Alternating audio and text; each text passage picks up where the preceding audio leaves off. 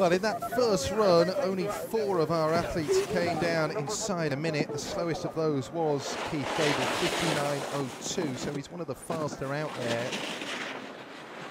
And that time, remember, it's your best time that carries you through. 2 stabs at getting a good mark.